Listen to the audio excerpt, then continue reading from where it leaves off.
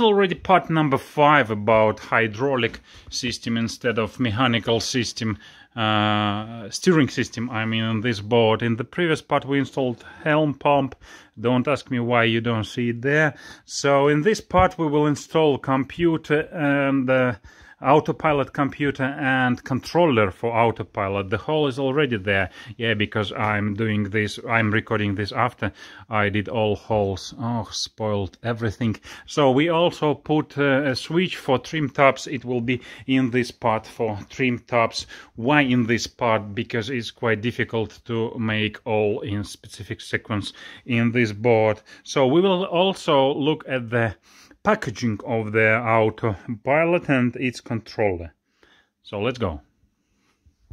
So I think it's important to consider the package content so that we can remember what we have. Yeah, parts included. The computer itself is here, that is very clear. The second one is the power cable which goes with the fuse, so it's here fine. Then drive cable. Drive cable, it means the cable that will be connected to the pump. So it's here, and you can see here, yeah, power, drive. So they have connector and 3 ends from another side. So we will connect to this pump, yeah. So then we have feedback cable. I don't have feedback, yeah. So feedback cable again, yeah, this one with 3 ends again, and then NMEA 2000 0.6 meter, this one. So feedback, they know that not everyone use feedback, so they have cup here and network, yeah, it goes here, and then to our T connector, and actually T connector, T joiner they also have here. Yeah, that small guy, and they have that's I really like this. Also fixing screws 7, it's here, and they are quite good for my case where I installed 12mm 10mm plastic. I think it will be quite well fit there, and I don't need to find my own screws. Yeah, then warranty card, it lost somewhere there. Yeah, yeah, it's there. And there we have some other surprise that is not included here, which is NAC-2 drive pump cable joiner. And actually I don't know what is that yet, so I didn't find what is this. And yeah, maybe later I will find out and tell you what is this later. Then let's look at what they say in the user manual about connection. So connection, yeah, that's we consider it. Power, drive, feedback, we don't have a network. That's fine. Here is nothing interesting, I think. Yeah, the drive, so in my case it's reversible pump, and it means just 3 and 4 red and black. 2 wires actually, whereas 3 and 4 I will need to figure out, yeah, why they don't say it. That's quite interesting. Okay, feedback I don't have because it's quite complicated to install in my transom. Dimensions, I don't need them. And here wiring diagram, it's everything is quite clear here. Yeah, no, yeah, to me it's clear. So that's it. Well, I got the point from the name, yeah, joiner, and from how it looks. They offer a C-Link solution for connecting their cable with the pump cable, but I'm not going to use it. I don't like it. I can do it better, actually. But yeah, well, quite interesting idea, and why they don't cover this in the user manual, I don't know. Maybe in the bigger user manual, but not here. And guys, I think this kit was also a part of this set with the computer, and AP44 with this computer. I think so, because you know, I found that I bought the starter kit before I bought this computer. So, and this kit has the same components. I think it was included here. I have a kind of mess already here. Never buy anything to build the NMEA 2000 network before you bought all equipment you need, because probably everything is already there. Yeah, so the injection cable, power injection, two resistors, T connectors, and backbone cable. I have another video about how I built NMEA 2000. Either have or will have, so the link will be in the description. Before I lost everything, let's check packaging, parts included. So here it says display unit plus removable bezel. So well, the display unit itself, yeah, it's quite big, I would say. I didn't expect that is that big. And the bezel is there, yeah, so separately. Then we have drop cable 0.6 meters and T connector. T connector is here, and a short drop cable we have here. And then we have mounting screws. Yeah, they are there. They are there, and together with this part 7, which is called jig, screw jig. If I understood correctly, I didn't check it yet attentively, it's probably something that will help to put screws to the screen without damaging it. That's at least my idea, maybe I'm wrong. Let's see. So, and then we have sun cover. That is nice, absolutely nice. I couldn't find in internet before I buy if this is included, and I couldn't find this to be bought alone, at least in Finland. I think even in Amazon I was looking in America, in the US, so still can't find it. It's very important when you drive for protection against stones, and actually when you keep this open console board outdoor. Yeah, it's not just about the sun, it's about other rain and everything. And finally the mounting template. Yeah, not finally, but it was 0.6, and they have very nice mounting template. I will get back to this later. And of course some kind of instructions that are somewhere there, some current warranty cards and so on. Yeah, okay, that's what we have here. So that's the template they have. Quite good template. Yeah, I like the design. I will show you later. And the place where I'm going to install it, I decided let it be here. Here was the old switching panel, and actually I first wanted to place another big Blue Sea Systems panel here, but it actually occupied so big space. Yeah, it's just waste the space. I decided it later, even before I decided to buy this Simrad screen. So I think, not think anymore, but I decided to place this AP44 here with some bias to there, something like that. We will look soon, so that I have my interest is to have more space here in case if I want to install another panel with voltmeters or something else here.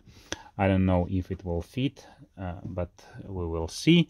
And instead of the switching on the instead of the big switching panel, I decided to put just small switches somewhere here, special switches. I will show you also them. So, and because for trim tabs I decided to use just switches instead of auto solutions. I have the whole video about switches, how I did temporary switches, but this I just bought on AliExpress.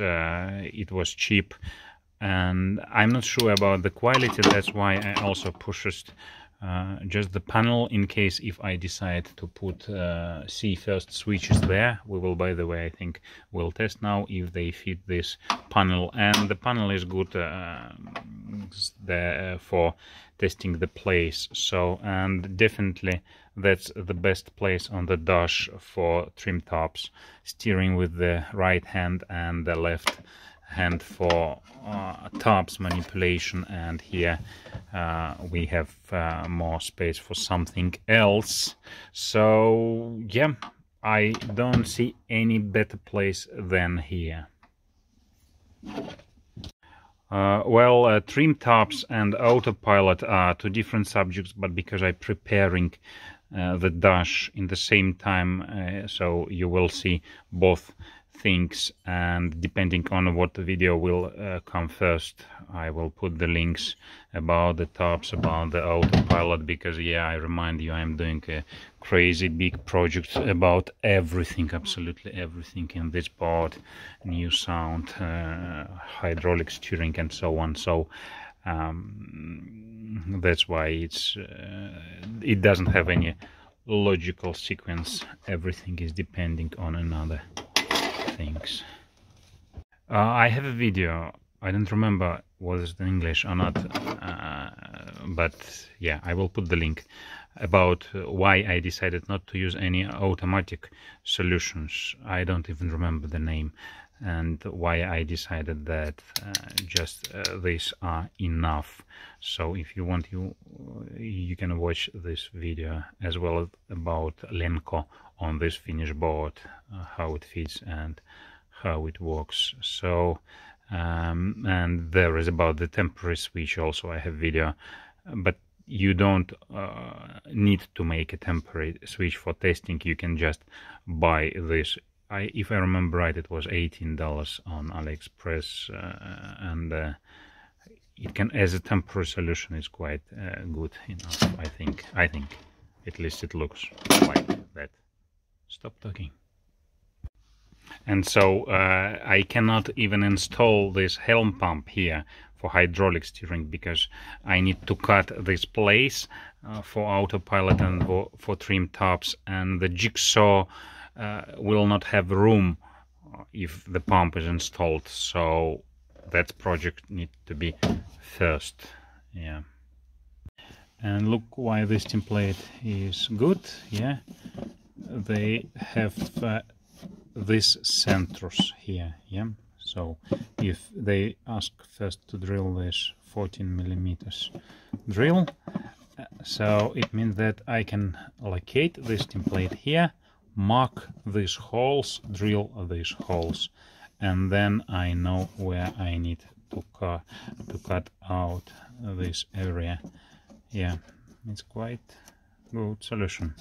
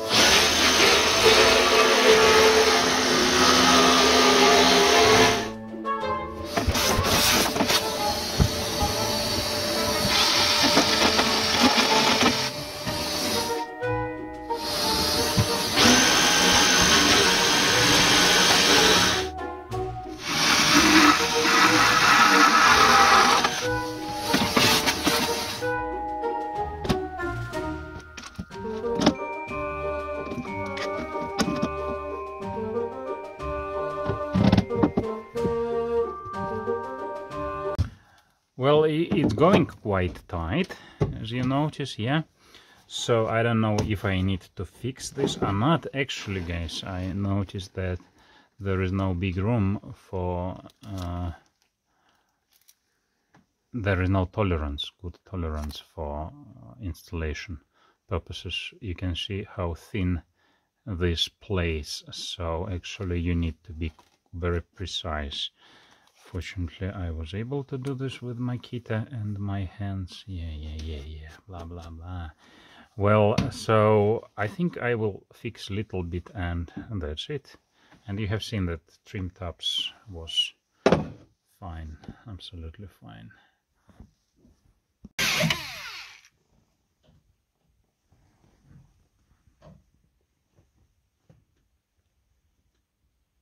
So the computer NAC second NAC-2 is installed, as you see. The final connection will be done later because I have a lot of things to do here for electric, yeah. So that's why it's not right now. So subscribe to see this, the next part. I also will install, I don't remember if I told in this part or in previous part, a water sensor here. iSocket water sensor that will notify me about, let me show you, about water there. This water sensor, that one,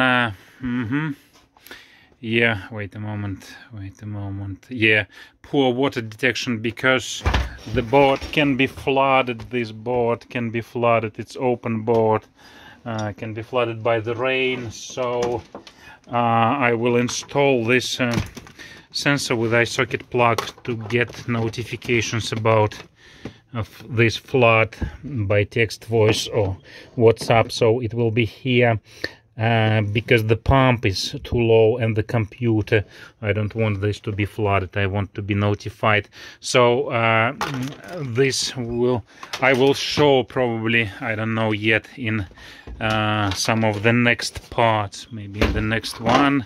And so, because it's not right now, subscribe to see the next part, and I think I will end this part with I will show. Then the next part will be, by the way, about Precision 9 compass for this autopilot, and I will show you packaging for this compass now. And we continue in the next part. So thank you, like, subscribe, and if you want to see packaging for the compass, you can do this right now. And so Precision 9 compass is a part of this setup also. Yeah, so it includes mounting template with some aspects mentioned there.